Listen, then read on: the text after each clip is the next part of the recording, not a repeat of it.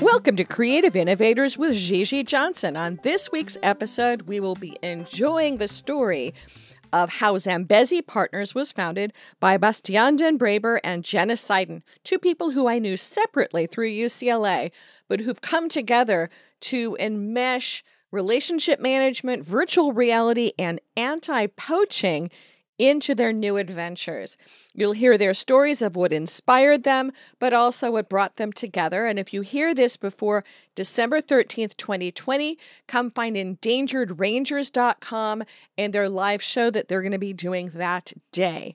In the meantime, enjoy this show and enjoy their adventures on Creative Innovators.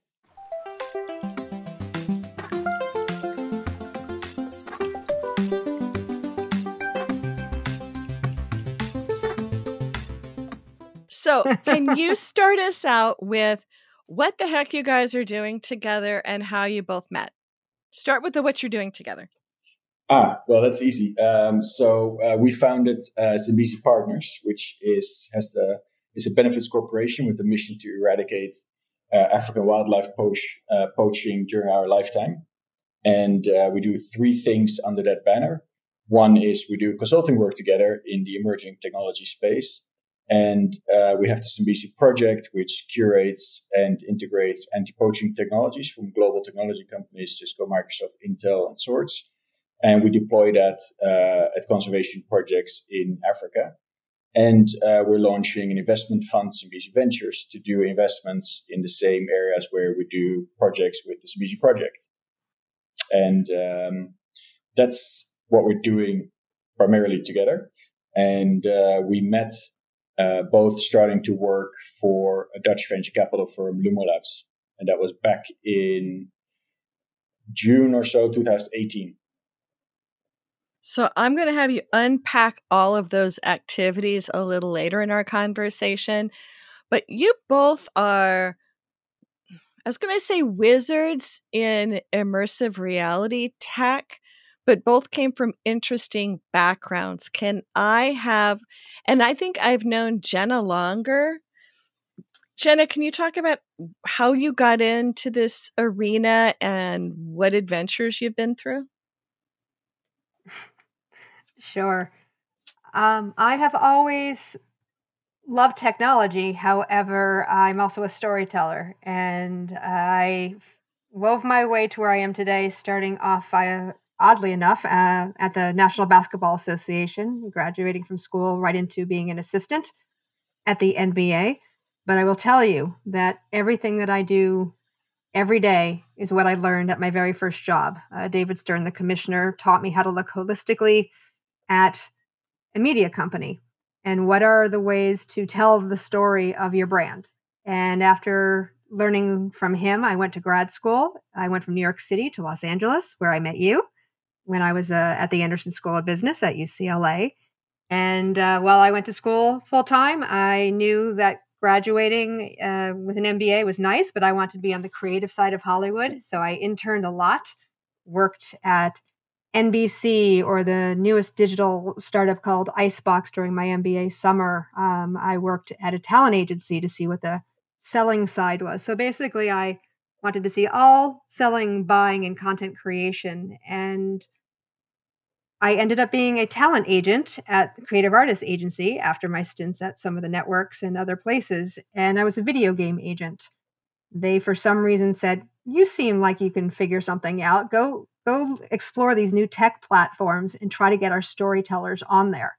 And it was a dream job. It was to help these creators tell their stories the right way on new platforms. And all the new platforms were digital or video games or now burgeoning VR. And I was able to translate my Hollywood career into technology by going to Microsoft and seeing what it's like to work for a very binary ones and O's company, coming from a very gray space of Hollywood. And from there went to the next new platform, Maker Studios, and helped 15 million assets created by 55,000 YouTubers get out into the world. And I've lastly got into the specific interactive of VR after video games because half of the video game industry decided to explore virtual reality. And I said, that's cool. That's the next thing. I went there and worked at HTC running content strategy for a brand new consumer facing headset. And today I consult with Boss across platforms and content creators at the intersection of media and technology, just helping storytellers, be it entertainment or consumer facing, tell their stories the right way in the right platforms and do those business deals so that they have fair deals and more content gets made. And I ran into you again at Foil when you were with HTC, and Yes. you were trying to work with all the people trying to figure out how to bring this into out of home, not just sitting in your own basement with a VR headset on, but getting people to get immersed in an immersive environment. Very, very true. The adoption of in-home headsets a little slower than people projected. And there's a disconnect, and there still is one today, that the best way to get people to understand this immersive technology is to try it. And where are they going to try it? Well, pre-COVID, that was out of home. But for some reason, and not for some reason, for many reasons at different headset manufacturers, wherever they were in the world, they didn't embrace that. And my passion a little bit was location-based entertainment because ironically, my father, when I was a child in the 80s, owned an arcade. And I said, cool. You know what? Yeah. I said, you know what? I think this is where there should be VR arcades. And, there are mom and pop independent ones. And then there's the Dave and Buster's at the next level. Let's explore those. So yes, I was a big proponent. I still am. I think the industry will come back. But yes, I think people have to try these things and do that out of home. Exactly. So I'm still fighting the good fight, but it's not a priority on the roadmap for many of the headset manufacturers right now. But it'll find its way. So we have a lot of people on this show that have arcs that kind of loop, that they come back into things that they were passionate about as young people. What were you, a tech person, a gamer, a story creator? I mean, do you come from, you commented your dad ran an arcade, a technology or a creative family? My father was a small town lawyer who had a client called the Connecticut Leather Company. And piece of trivia, the Connecticut Leather Company became Coleco, which made Cabbage Patch Kids and the ColecoVision game console. And my father is a very non-technical person, but is a beautiful writer and storyteller, has a way with words. So I came from a very, liberal arts family of a lawyer and a teacher mother. But the moment my father came into the basement and offered me this game console, he didn't see me for the next 2 years until he came into the basement and said, I never see you. If I opened up an arcade, would I see you? And without looking to the right and moving my head from Space Invaders, I said, sure, Dad, that would be cool. So my dad opened up an arcade. I've always wanted to be more technical and code, and I did not know what an engineer was because it was, you'll be a teacher, or you'll be a lawyer. I came from that side of things. And so when I went to school, I thought engineers were, train engineers. I didn't know what computer science was. It was just a little naive of me. So I've always had an inclination for the tech, and I find it magical. And it's a puzzle to me. It's a game to me. So I love games. I was a gamer. I may have tuned out during the 90s a little bit when it went from 8-bit to graphics that are fascinating and amazing today using Unreal Game Engine and stuff. So there's a little period I stepped away.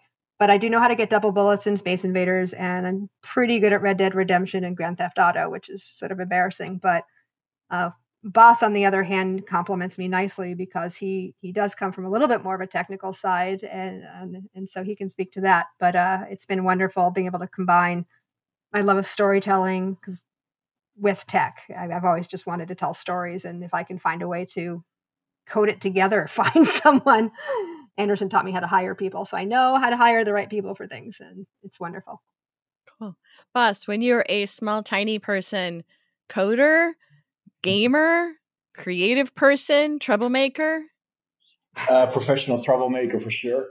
I was very much into a bunch of different sports as a small person, but I also started with the first games that were available. My father was in the industrial computing industry, and we had one of the first home PCs that was kind of either residual from his office, and sometimes he used it at home for his home office. And we found that pretty quickly. So the first games I played came on those big floppy drives, and were things like California games and Space Invaders and Pac-Man and those kind of things. Those were literally the first.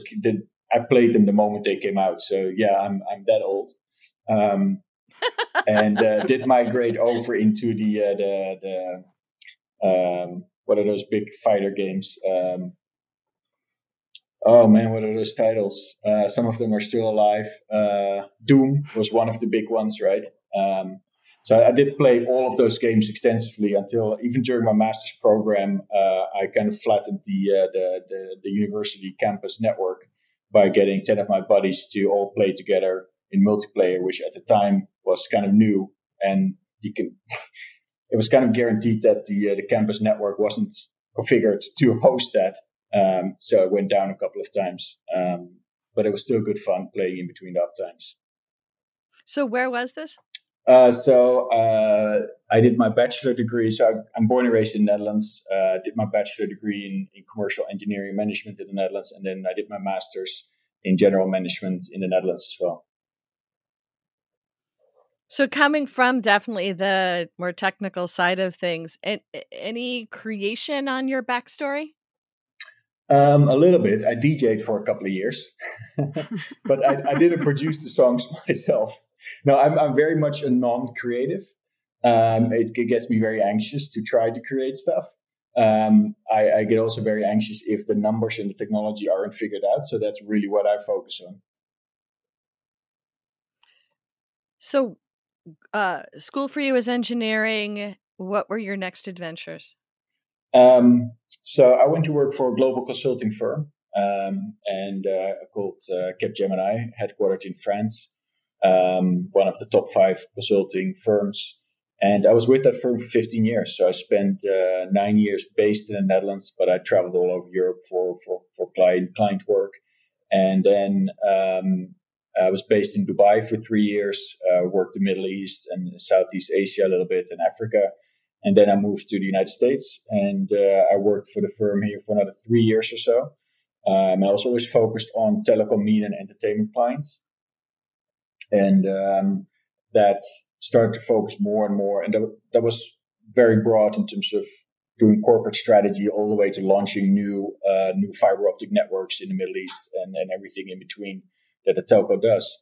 And it started to more and more focus, particularly the last couple of years in the US, on digital strategy for large corporations and digital innovation. So let's say take a Johnson & Johnson. They had to figure out how they were going to be more innovative, more like the startup scene, but within a corporate context, that kind of stuff. And you talked about the loop before.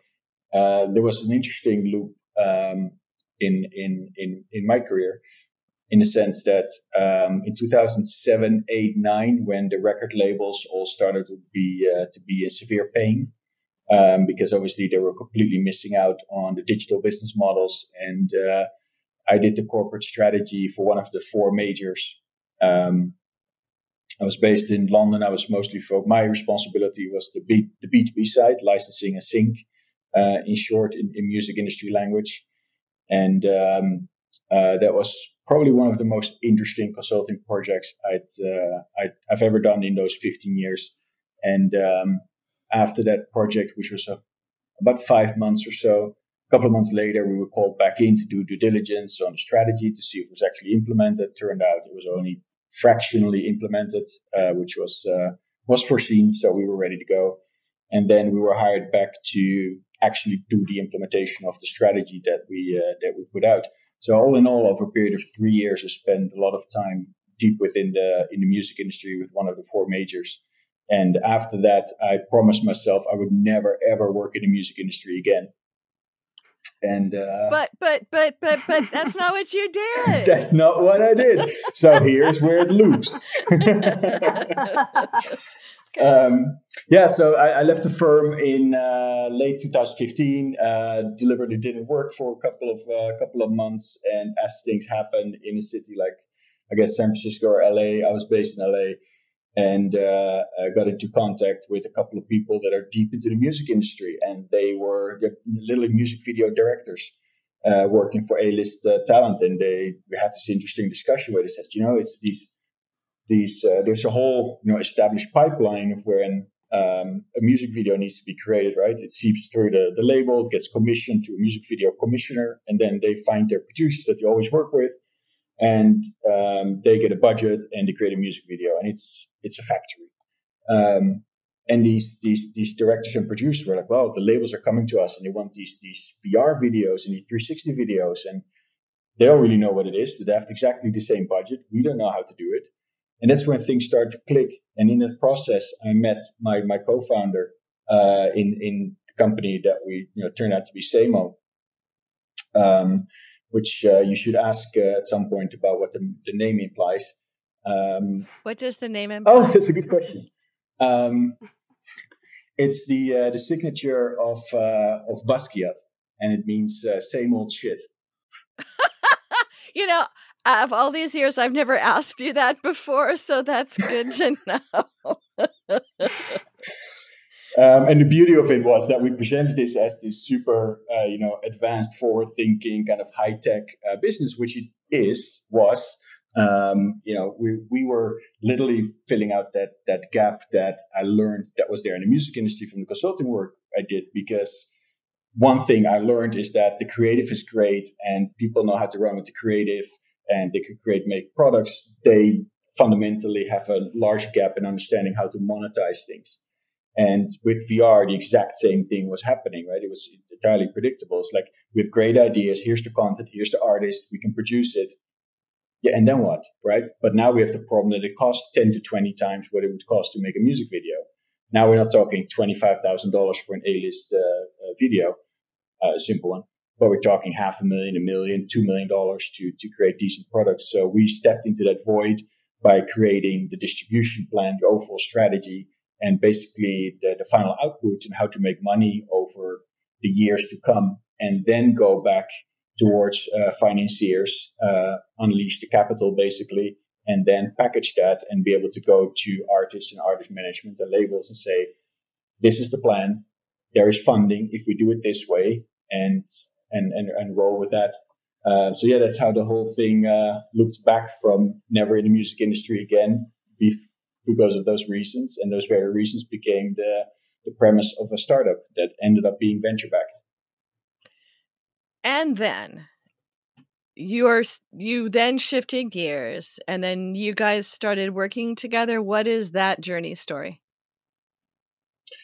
So there's about 2 years between me starting Samo and working in working that startup. And as part of the process, I got connected with Andy, who's one of the general partners, one of the founders of Lumo Labs, the Dutch venture capital firm. That's a whole story in its own, how that randomly ended up on my co-founder's desk, who recognized the Dutch language and forwarded it to me. And then it's like, hey, these guys invest in AR, VR startups, and he's Dutch, so we need to talk because I need your money. That happened to be more of a longer-term relationship where after I did some work for the South African Broadcast Corporation in Johannesburg as a freelance consultant early 2018, I came back to LA, and it was time to launch Lumo Labs in Los Angeles. And that's how we started working here. And Jenna showed up here, thought I was the office manager, ignored me for a large part, and ordered me to get her coffee and stuff. At some point, she realized there was more to me than my coffee making skills. And that's how we started working together. Almost accurate, but we'll go with that. So, in many ways, listening to you guys' story and knowing you separately and not together, that you both have great superpowers in B2B business development, in changing sectors and changing industries. So a lot of people we've had on the show are very much solopreneurs. They don't have the big company background, that they're trying to hack at the gates to try to do something different. You guys had ridden the road with different companies to see them attempt to change and deal with change. So you have a different vocabulary than a lot of people we've had on the show. How has that helped you in starting to build and plan what you decided to do together? The kind of understanding, grokking big companies and their challenges and needs.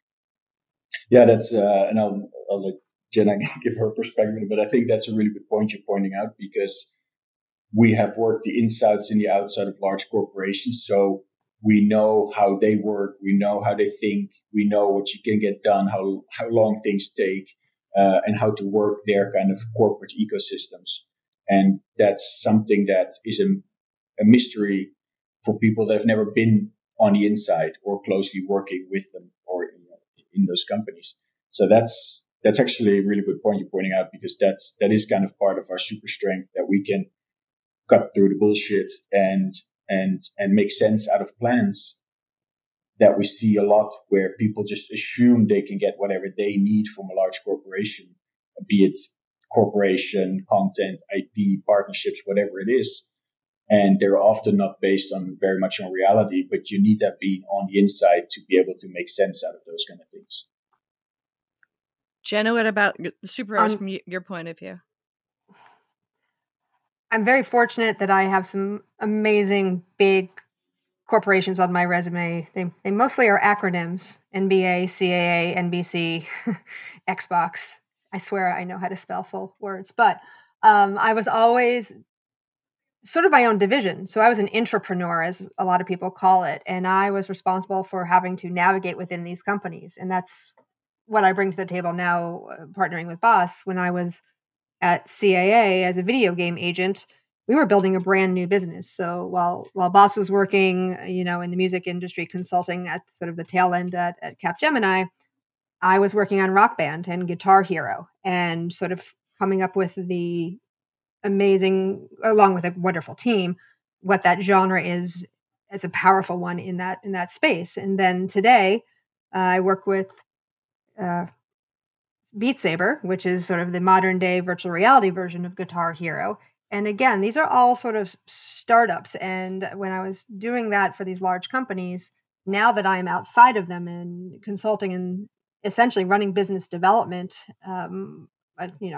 consulting with Boss on these things, we definitely know how to navigate and use our networks. That's what we bring to the table when we work on a project together, not to put our years and our age on the table, but a lot of these things that entrepreneurs need is purely relationships, how to talk to the right people, know how to speak the right way to the right person and what they need to be successful, what's a win for them, and then how to sort of and guide them. A lot of it is sort of just being maternal and paternal and explaining in a very nice way without being condescending. Listen, your understanding of how easy it is to get a license, or actually you have to think about these license fees, or this person needs this and then you can have this happen. It's from years of having that experience. So in my opinion, coming together when we met consulting for Lumo Labs, we were essentially doing the same thing. We were always helping clients, mine were internal and bosses were external, get things done and do those deals to make change and have forward progress. And it's really nice that, at the same time, our business is one part consulting, one part a technology platform, one part an investment fund. It sort of mirrors our triple bottom line strategy, that we're able to take all of this experience from our professional careers and our passions and use it to benefit, as Boss said, something good in the world that we care about. But it's really that combination of network, in my opinion, and being an entrepreneur from my side of the table, that I'm able to help and complement what Boss does and bring it to our clients and bring it when we're trying to change the world and do something and find new ways to do things. Yeah, and it also we works. We don't like legacy businesses. We like to innovate.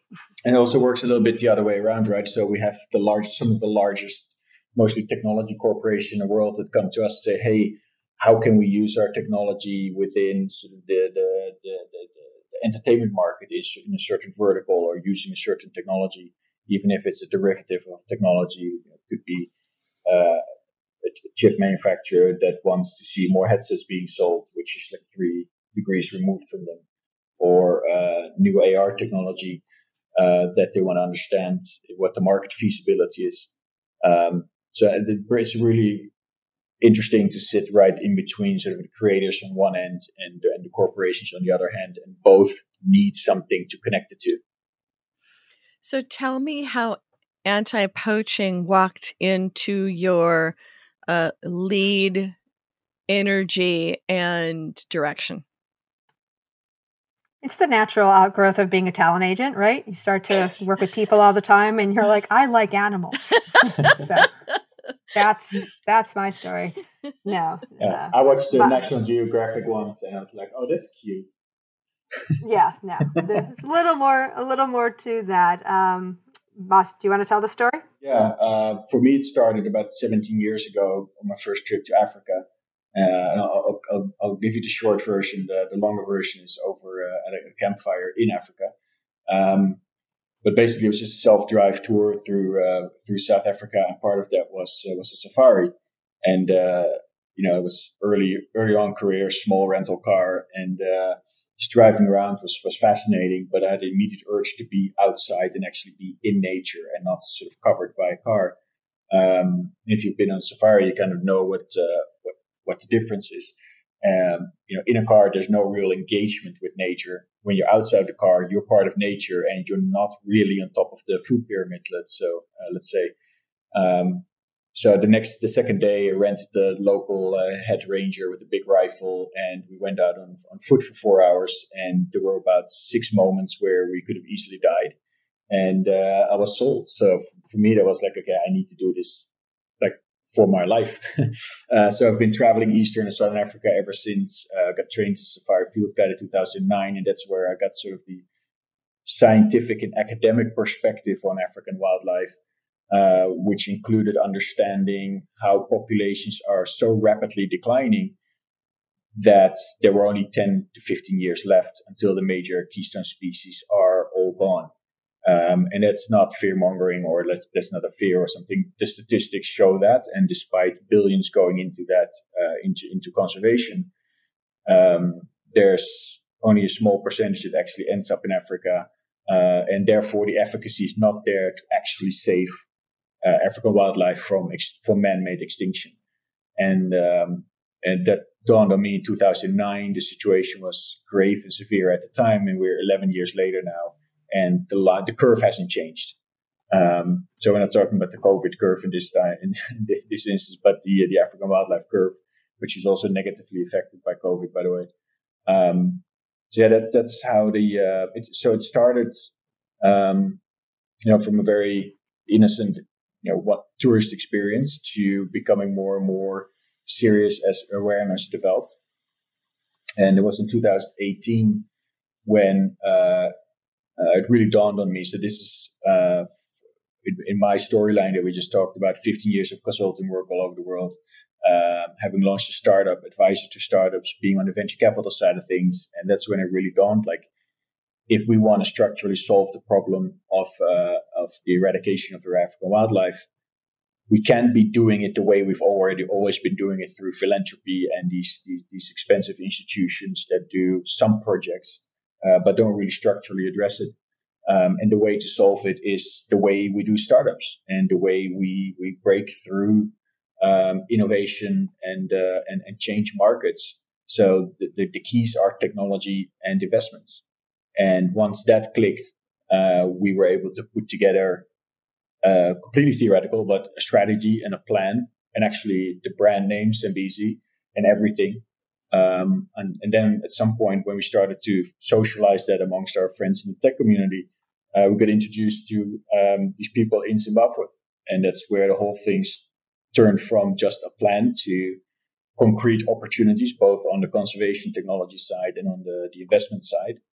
And we turned our plan into actual concrete action plan, and started going down the path of basically doing due diligence on everything on the ground in Zimbabwe about a year ago, in June 2019, and found that everything that we had put on paper had substance. And we developed use cases. We did sort of the proper development approach to our own plan. And based on this use case, we're able to identify all the technologies that are out in the world and were needed, curated those, set up partnerships. And now we're at the point where we're raising funding to actually deploy it the moment COVID allows us to go back into Zimbabwe. What would be one or two examples of technology that enhances conservation? One of the primary ones, which is pretty much at the heart of all anti-poaching operations and human-wildlife conflict prevention, or generally sort of the management of a protected area, is Vulcan's Earth Ranger, which is a control room solution. It's a cloud-based solution. So Vulcan is a company that was founded by Paul Allen, one of the founders of Microsoft. And Vulcan, until recently, has always been entirely focused on conservation in Africa. And they created a control room solution that takes in data from sensors and allows for effective communication through radio systems with the rangers on the ground and the vehicles and cameras and acoustic sensors and all those things.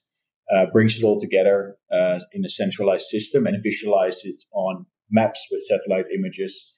So just a random example, if an elephant is collared and gives you a signal through satellite every 15 minutes, you'll see the elephant basically walking on your screens. If the elephant doesn't move for too long, it will turn out the flag, say, hey, there's probably something going on here. And then you can deploy your rangers on the ground or send out a helicopter or whatever is needed operationally. This is a very pragmatic example.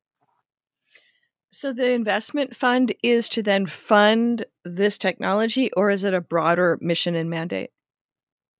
It's complementary. So if you look at the conservation challenge in Africa, at the ground level, there are basically two challenges. One is the prevention and the fighting of the actual poaching activities.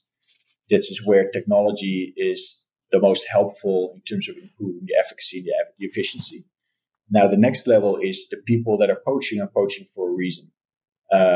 Either, and sometimes a combination of, they don't have the ability or they're not trained to or not educated to do any other work than what they've learned in poaching. And it's often former military people that, they have an AK-47 and this is the best and easiest way for them to make money. And on the other hand, it's local populations that live in poverty and want to take care of their families and want to feed their families. And for many of them, this is the only way out to help themselves. And the common denominator is they need to have an alternative source of income so that they don't have to go poaching. And that applies not just to individuals, but the entire community. And the moment you serve a community and you engage them in wildlife conservation and give them an economic incentive and involvement for conservation to succeed, then you solve the problem to a large extent. So what Zambezi Ventures does, it's a traditional venture fund, so with the traditional financial metrics, but entirely focused on high growth industries that also generates significant amount of jobs, and especially in areas where we can employ people that would otherwise be exposed to the allure of making money through poaching. So it's really about creating jobs and providing alternative source of income to the local populations. So no matter what type of innovation we talk about, you're re-breaking and making an area where other people were already there. In the areas you're working in now, and you feel free to answer this any way you're comfortable, since this goes out into the public sphere, but are you stepping on toes who want to do things the way they've been done as part of their mission and mandate? Not really. We're just completely sidelining them like any startup would. Like if you're going to disrupt a supermarket chain, are you going to talk to the biggest supermarket to tell them, look, we're going to disrupt your model? Probably not. No. We also, they need to keep doing what they're doing to a large extent, because without them, it would even be less, right? And wherever funds do flow into Africa and into projects, it does help, right? Also, the partners that we're working with are partially funded by a large NGO, and it got them off the ground and it got their operations going. and there's a clear limit to what they can do and cannot do. And we provide something that NGOs can't do by the nature of who they are, what they do, how they work, and the people that they have. So we're highly complementary, and we can run as much as we want without ever running into them in a negative way. And I think there are a lot of opportunities in the future to collaborate. And if you consider sort of the 8,500 protective areas in sub-Saharan Africa as a market, then that market is extremely underserved. Right? I think if in total 200 or 300 of those have some support from an NGO, then that's probably a lot. That's probably optimistic. So there is a lot of work to be done, and it's kind of like a blue ocean strategy at this point. So you guys are fairly, in the grand scheme of things, fairly new in working together as a management team. With 4 different lines of business, how do you make decisions on what you should be spending your time and money on? I'll let Jenna take this one. We care about that the people we're working with give us the energy to be able to work whatever hours in the day we have left on what we care about. We always seem to find time in the day. Of course, we need to generate income, but we're fortunate. We've gotten this far in that we have done well and we have clients that are, paying the bills. But we're able to manage sort of all of them equally. And it's sort of I hate saying this, you sort of jump when you get traction, and it's first in, sort of, in a way. So we have our standard business. Boss is much more organized than I am. That's the management consulting side. I seem to be, multitasking all the time. He's very focused. But when we're able to connect with the tech companies who say, hey, we've got this new architecture, we're going to work with you on this, and let's figure out these specs. You go, okay, you just get it done. Money is the focus for us, is raising money for the fund. The focus is raising money for the architecture, the first 3 years of development for this connected platform that we were working on. And not to say that our clients are not important. They're very, very important, because we're learning every day from them. The business models that we're, crafting for them in the emerging technology space is just so informative as to what we're doing. There's such connection. But Baza, if you agree with me, I think you do. We're doing what we're doing because this is our future.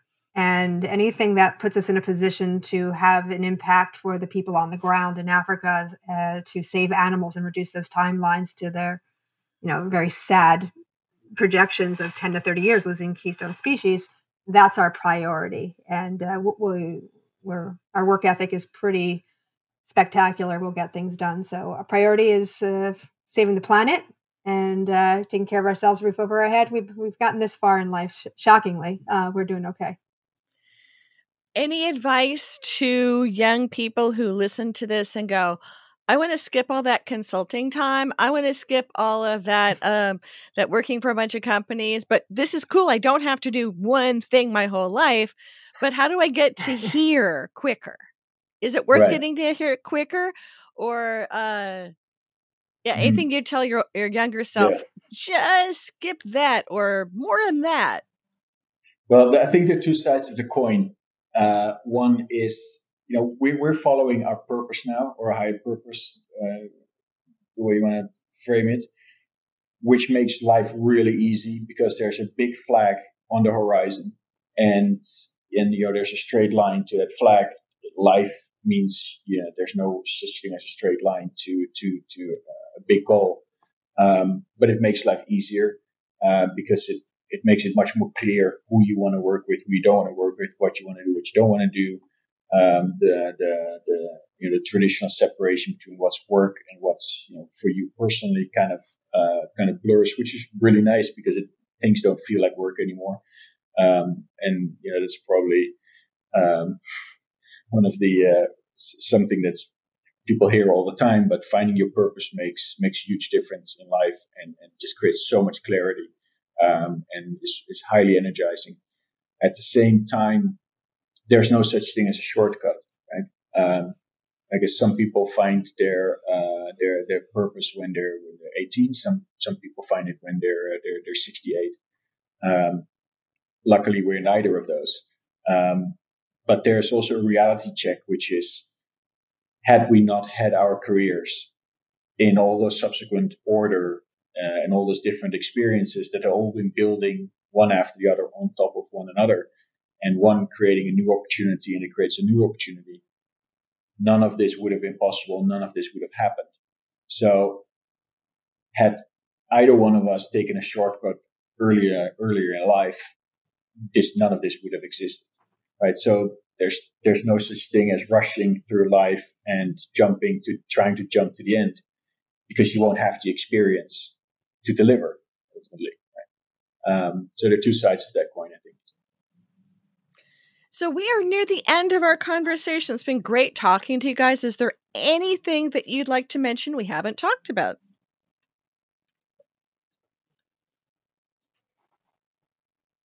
And if not, that's fine.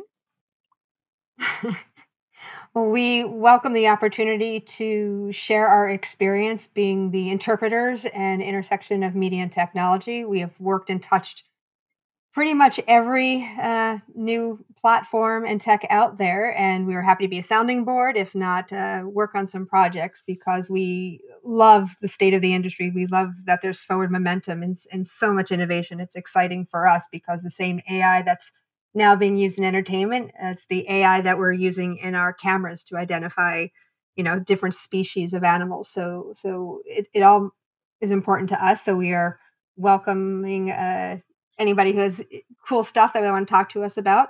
At the same time, we have hit sort of a hard stop in conservation because of COVID. And something I just would love to mention is that if you'd like to learn more about what we're doing, we actually have a fundraiser coming in December. Yes, plug that Endangered Rangers. What? Plug it, yes. I'm plugging, but it's important. It's a great way Absolutely. to get people to know what we're doing, especially on the technology side. So December 13th on endangeredrangers.com. It's a fundraiser to support the men and women on the front lines of conservation, the rangers. They are suffering the same economic challenges because tourism has stopped in sub-Saharan Africa, and that's what supported them. And if they're not on the front lines, poaching is increasing. Therefore, we are supporting them. We have a great celebrity-filled fundraiser that's also informative, that will give the stories of people on the ground and talk about both their lives and the programs that are happening on the ground, as well as the technology that's being used that we've mentioned here before, and how that's going to complement what they do, how that's going to help us stay on track to save these animals. So that's something we didn't mention, and I will plug it. So please tune in on endangeredrangers.com or on your KNECT, KNECT TV app on Roku or Apple iTunes, I think it is. Sorry, we're both Android people.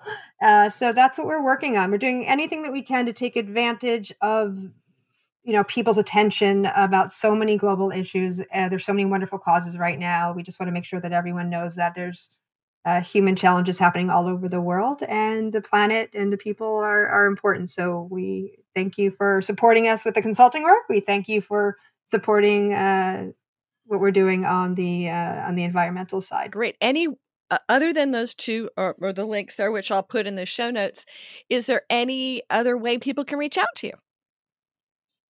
The easiest way is always through LinkedIn. Okay. I guess the names will be there. I think we're both pretty responsive there. That's always a good starting point. And given that we both have like 8 or 10 different email addresses from different ventures and stuff, the easiest is to go through LinkedIn, because then we'll sort out how to communicate from there. LinkedIn or ZambeziPartners.com is our website as well. You can always contact us through our info link there. Great. And we'll have that in the show notes as well. Thank you guys for joining me, and I'm so glad to hear of your adventures, and I'm looking forward to seeing them going forward. Thank you. Well, there's the adventure. I hope you found this inspirational. If you are interested, please find them to participate in their work through our show notes or their social media, and come back to future episodes of Creative Innovators to get inspired in your work. And if you'd like to rebuild your career this coming holiday season, if you're listening to this in December of 2020, Come find us at nextcareer.me to take our Next Career program to figure out what you might do as your new adventures as a creative innovator.